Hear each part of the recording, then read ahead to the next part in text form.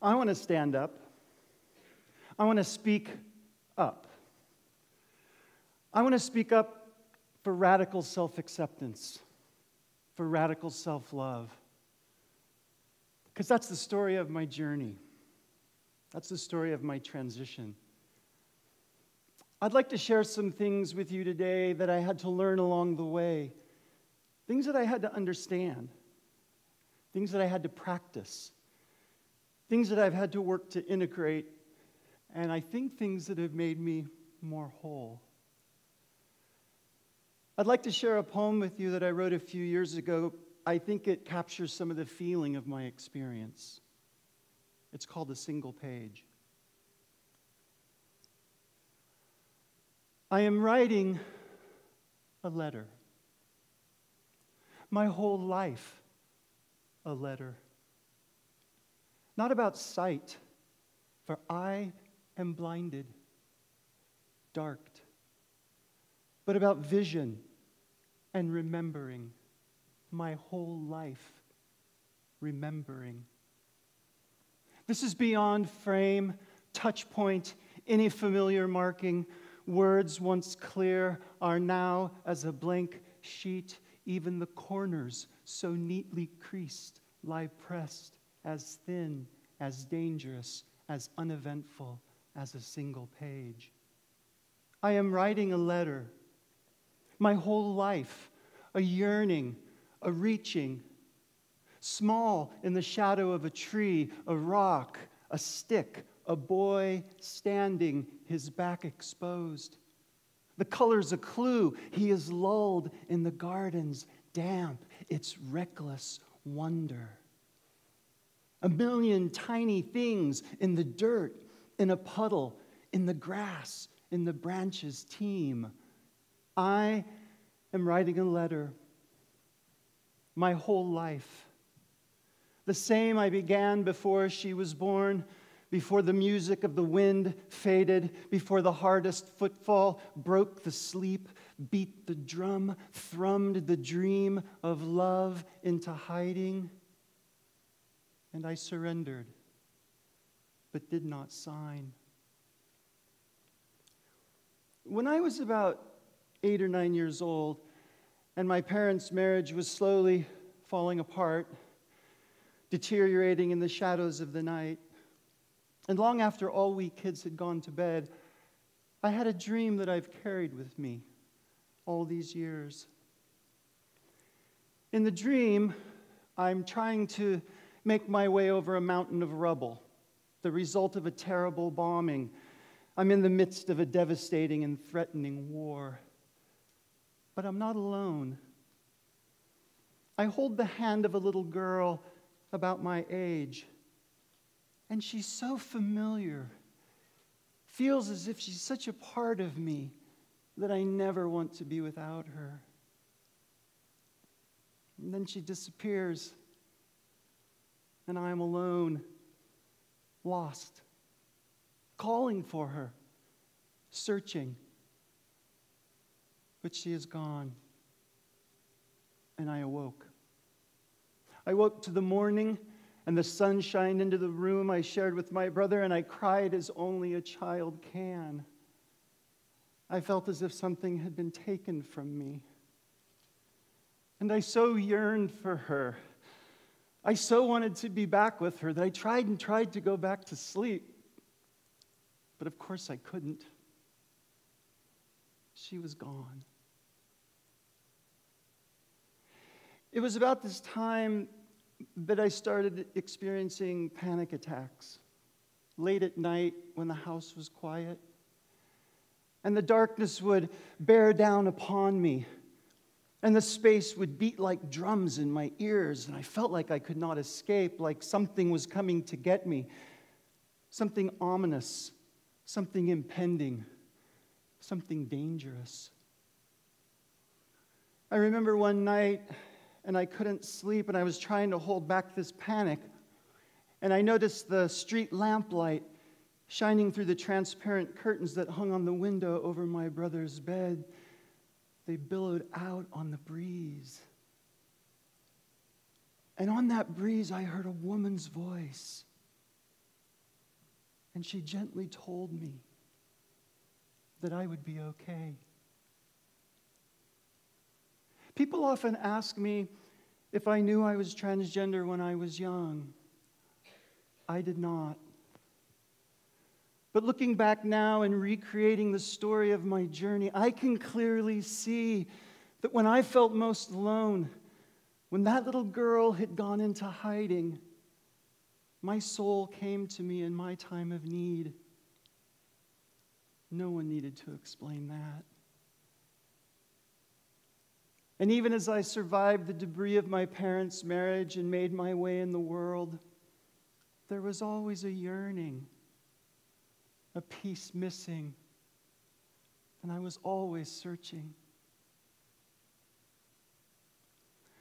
With the exception of my tumultuous 20s, I went on to lead a reasonably happy life. I married an amazing partner. I raised 2 wonderful kids in a beautiful home, walking distance to the beach in Santa Cruz. I even built a white picket fence. I had a good job. I thought I had it all. Yet just over 7 years ago, I fell apart. My son had left for college in August, and within a month, I was in a state of fight or flight every day, all day.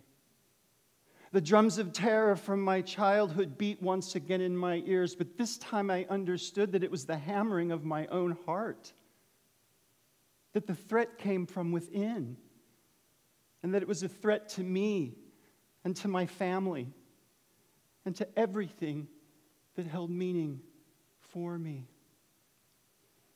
I couldn't get a moment's peace from this unnamed thing that was eating me from the inside out.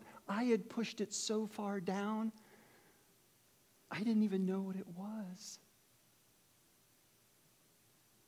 Anxiety became depression, depression, despair, and really out of hopelessness, I finally confided in a friend that I had been thinking about ending my life.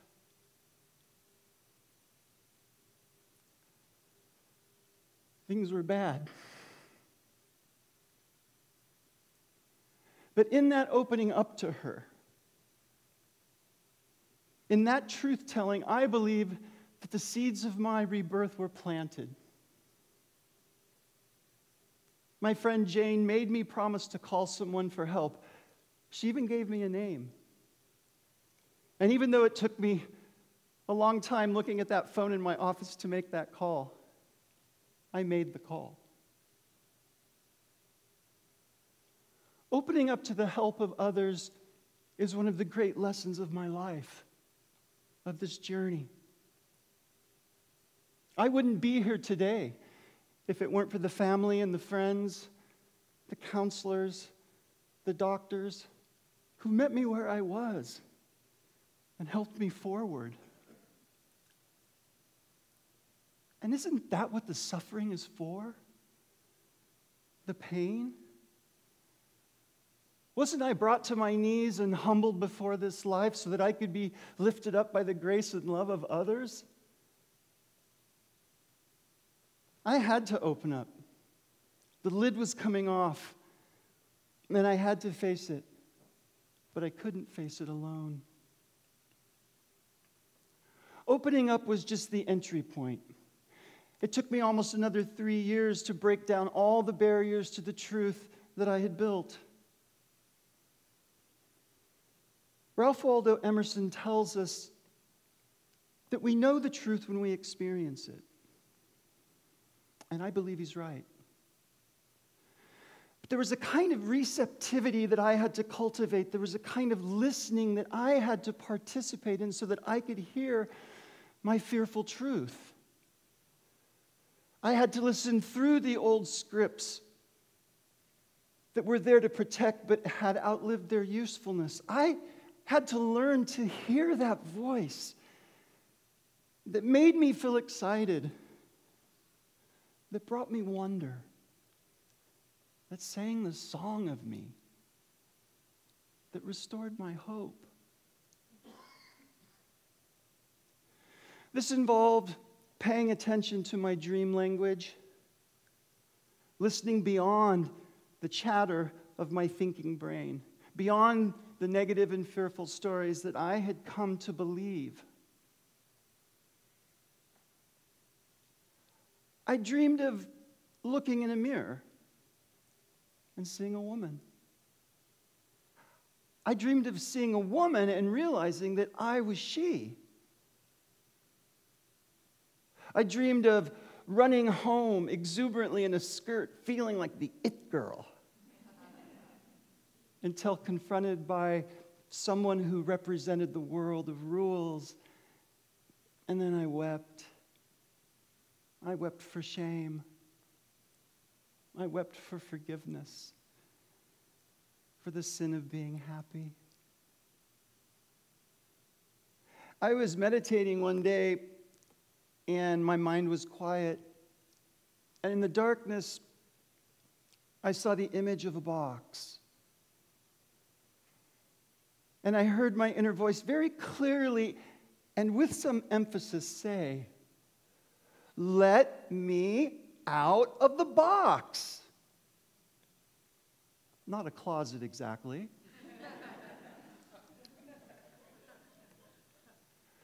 I don't recall all of the details of how I came to understand what part of me wanted out of the box, nor the exact moment that I was illuminated by this truth. But there were many moments of clarity and recognition, and as I learned to listen, I came to understand. Opening up, listening up, letting go of resistance. All of these paved the way to the truth. But knowing the truth wasn't enough if I couldn't be present with it. And each day, as I became increasingly clear about who I am and what this lifelong yearning had been, I was challenged to show up. To be fully present with the truth that I'm a woman.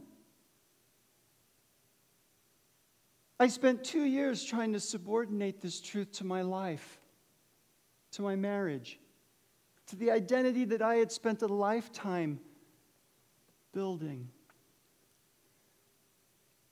And this was the most difficult part of my journey. The tension between the truth's compelling promise of a new life and the life that I had built with my partner ultimately proved impossible to mediate. Yet I tried to walk the middle path, deferring the dream of transition to the responsibility I felt to my family, to my partner, to the life that we had so carefully and magically created. The internal battle, however, became an external battle. And my denial that I am indeed a trans woman and the denial that my path of development led down a divergent road finally wore thin. I realized that when I felt truly happy, when I felt truly whole, was when I invited her to step out of the box. When I fully embodied her, when I gave sway to everything that comes with her, I felt alive. I felt joy. I felt real. I had to learn to love what is. I had to learn to love myself, to love that which I had feared. I remember when I first told my daughter about some of what I was experiencing, some of what I was feeling, and at that time I framed it as a burden, as something I needed to overcome. And I can remember her looking across the car at me and saying, well, maybe it's not a burden. Maybe it's a gift. I couldn't see it as a gift. I couldn't see it as the blessing it truly is until I could fully inhabit it. And only in learning to be completely present with my whole self could I understand this emerging identity and receive the miracle of it. The ways of creation are mysterious and beyond my understanding. But that doesn't mean they are without purpose or meaning. A couple months ago, my sweet friend Bo said something like this to me. He said, "You know, if you hadn't had to trek the Badlands, if you hadn't had to cross those deserts, if you hadn't had to descend into the deep chasms and jump over the pits, if you hadn't had to carry that big bag of rocks, you wouldn't have been strong enough to climb the mountain when you got there." True that. I now understand that part of the purpose of my arduous journey was to help me cultivate the strength, the fortitude, the resilience, and the drive to make it up the mountain.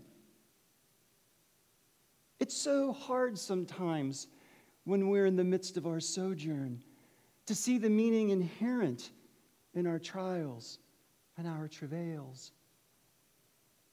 But there are things in this life for which we must prepare, for which we must train, for which we must build up. One of the greatest gifts of my journey and my transition has been the love and support that I've received from my friends and colleagues. I went home last August after speaking up at the staff meeting, after sharing my truth, and I was overcome with joy. I was overflowing with happiness. I had crossed the threshold, and there to meet me with open arms were my friends and my colleagues.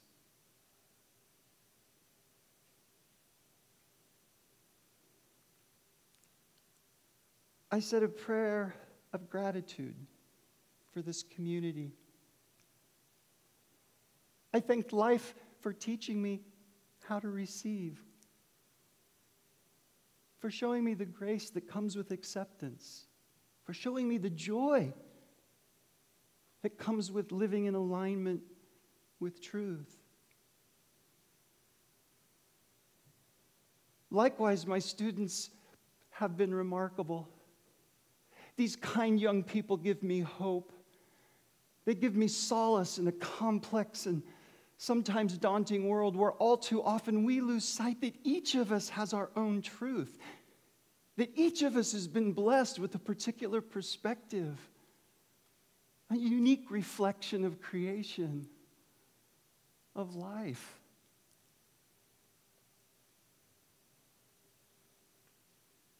I've shared with you some of the things that I've learned along this journey.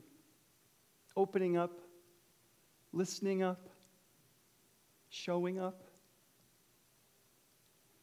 And all of these led me to this one fundamental truth: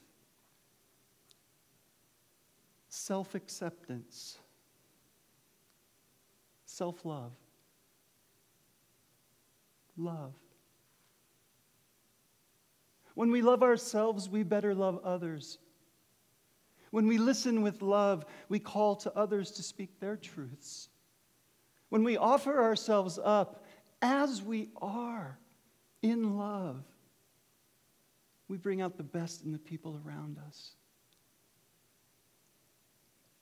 And when we speak up to that which is truest and highest in each of us, we invite others to speak up too.